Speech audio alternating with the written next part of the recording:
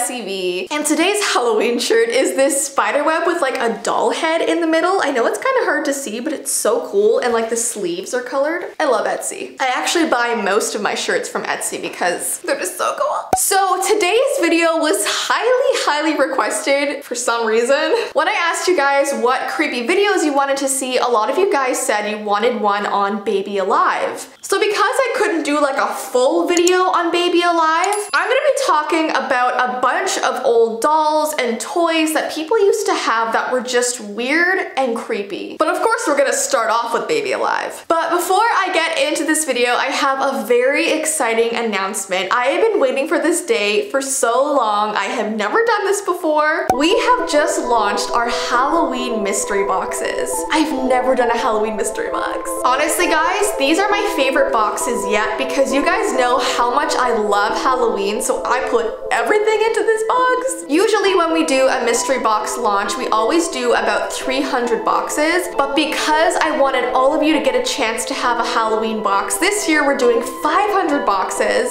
So I'm gonna briefly show you some of the things that you might get in your box. The first thing is my favorite thing in the box. It is a baby bat, okay? It's hard to see with my dark background, but it has these like little leathery wings. It has these cute little beady eyes and ears. It's the softest thing in the world and it's just adorable. We've got some That's So Creepy pop sockets. We have a bunch of cute and spooky necklaces. This one says beautiful, but because this is a mystery box, everyone's gonna be getting a different kind of necklace. We have these screaming straws in the box, and there's also different colors and kinds of these as well, and they are so cool. So basically if you put them in water, in coffee, in your drink, whatever, as you're sipping the straw, it screams. It has this creepy Halloween scream. It's ridiculous. We got a whole bunch of different Halloween pins that have these jewels all over it, and they actually light up. Let me show you. How cute is that? And there's also a whole bunch of different mystery pins like this. So I like to put this on my purse or my jean jacket. You can put it on your bag as well. I also, of course, put in a little pouch of Halloween candy because you gotta, it's Halloween. I threw in a little vampire photo. There's just a whole bunch of stuff. So I cannot wait for you guys to get these boxes. We literally have a little warehouse and we pack all of these ourselves. So much love and care goes into it, and everyone's gonna get different colors and cool different things. So if you guys would like one, the link is down below in the description. Once we sell out, we sell out. We can't do any more. So if you really want one, definitely go check it out. And yeah.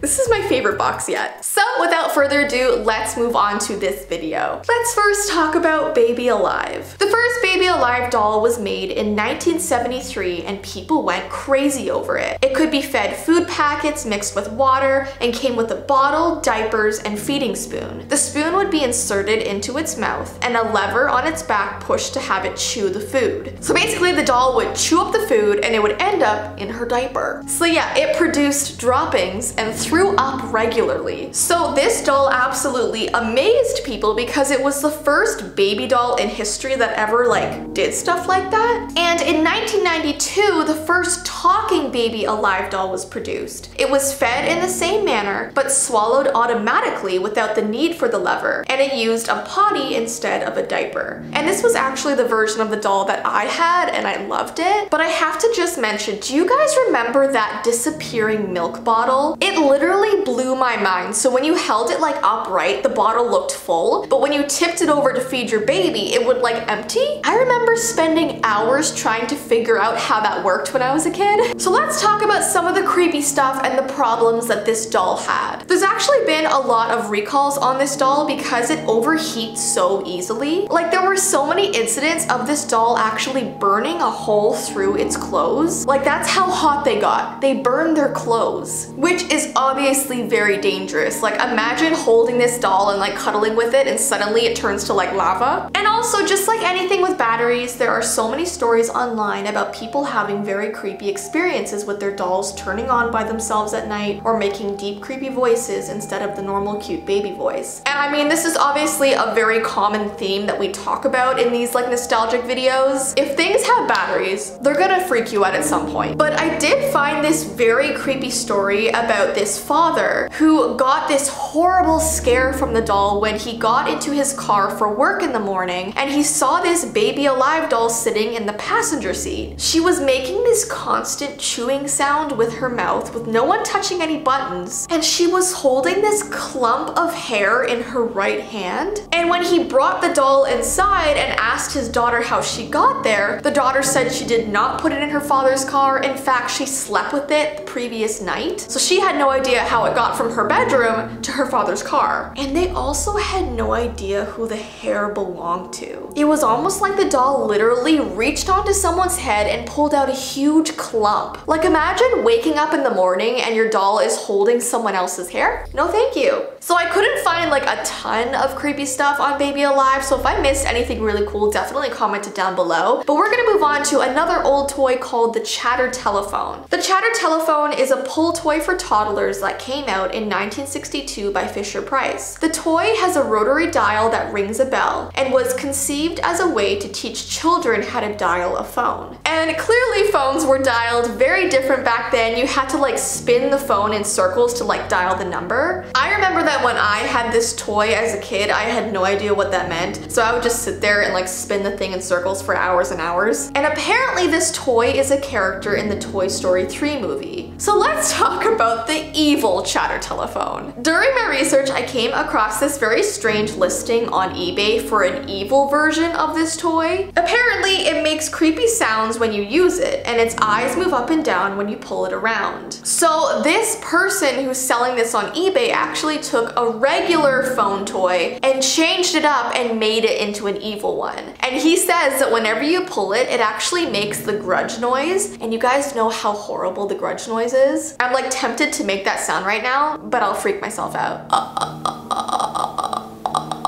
And this guy actually has a whole eBay store where he takes normal toys and turns them creepy. I think his username is MyHalloween. Oh, My Halloween. And then there's something creepy where kids actually talk to ghosts using this phone. So obviously kids are supposed to pretend to be on the phone while using this toy, so they will often have silly little conversations with themselves. I remember when I used to have this phone, I would like pretend I was ordering pizza or something. But there are actually accounts of parents who have heard their kids having much creepier conversations with this toy. Like one time, this little boy went up to his mom after having a phone conversation, and he said, "Hey Mom, Charlotte told me to look for her under the house." Which totally freaked her out because she thought that maybe her house was like built over some old burial ground, because why would a ghost girl be under the house unless she was buried there? Next, let's talk about the 8-legged doll. This is a very rare doll from the early 19th century, and it was like a very innovative design for its day. It had a wheel of legs which allows the doll to walk when it's pushed across the floor. I don't know how kids didn't find this to be terrifying back in the day. Imagine your parents giving this doll to you for Christmas.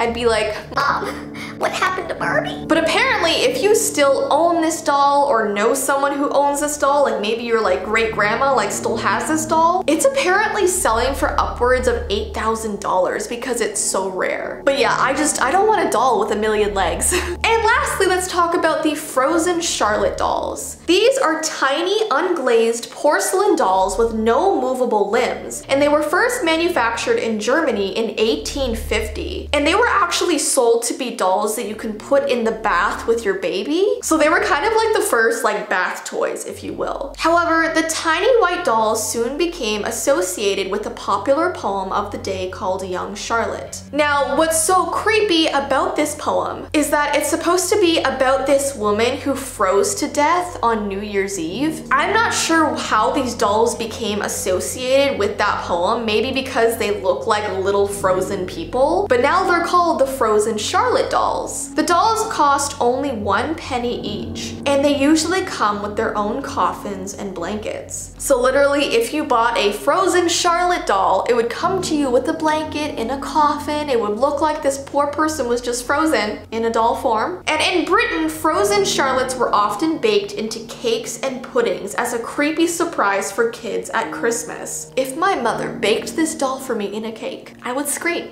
and I would never stop screaming. Anyways, guys, those are all of the creepy old toys we're gonna be talking about today. If you like this kind of topic, I can definitely keep doing this series, so give this video a thumbs up if you would like me to. And if there are any other creepy old dolls you want me to talk about, definitely comment them down below. And don't forget, if you would like the new Halloween mystery box, the link is in the description. And I hope you guys have an awesome rest of your day, and I will see you in my next video. Bye!